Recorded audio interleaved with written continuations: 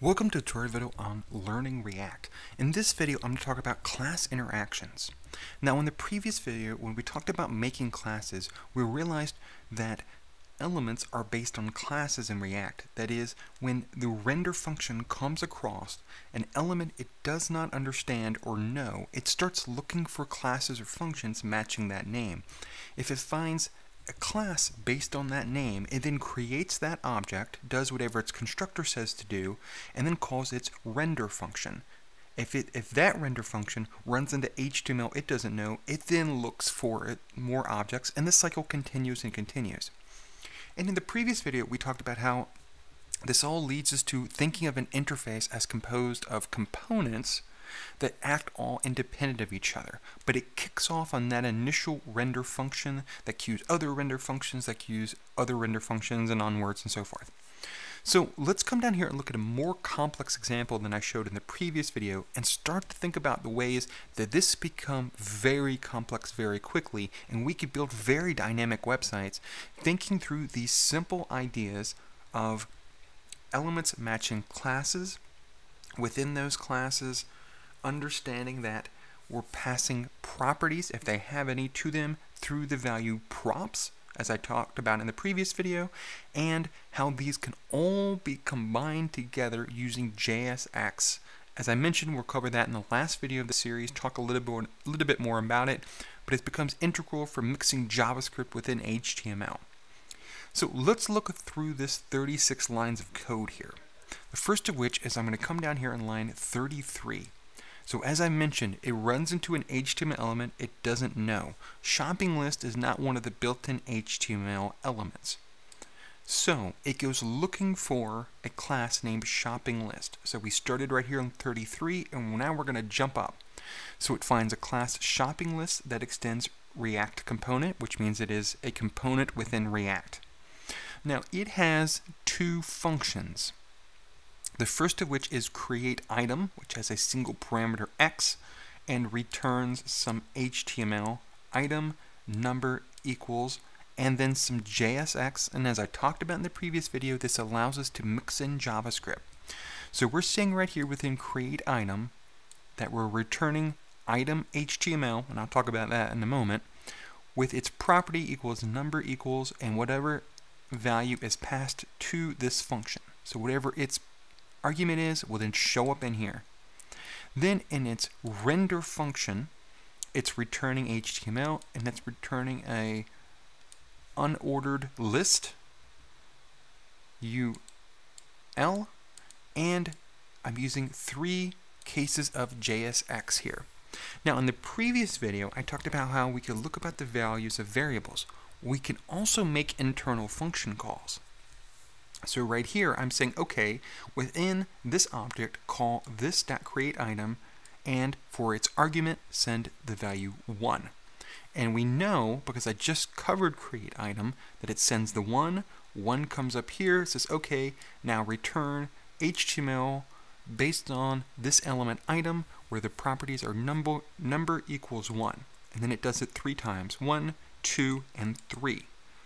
Now as I mentioned, if it runs into HTML it does not know. It goes looking for to see if there's a class, if there's a React component based on that.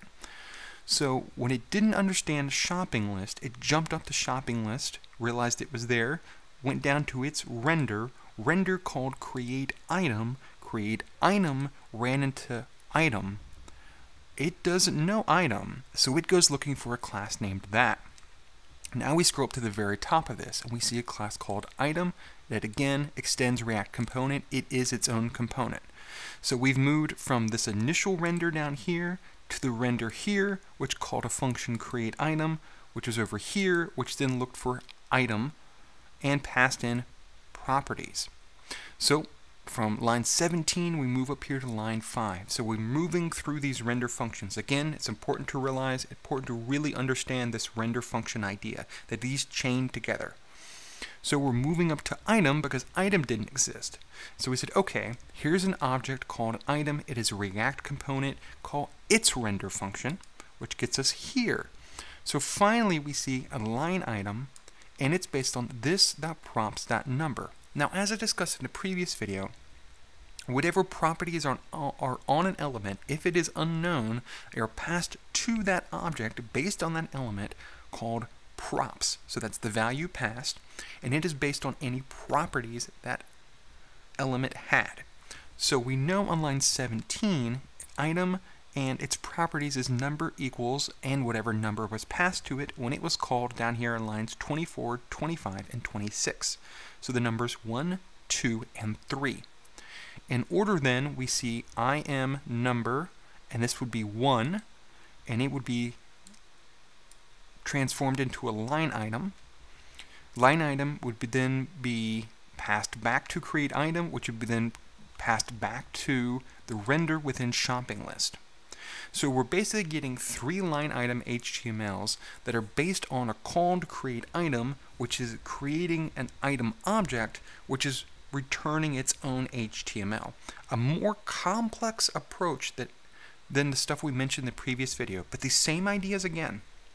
We're understanding this render function chain of one object calling render, calling another on another. Whenever it runs into HTML, we don't know.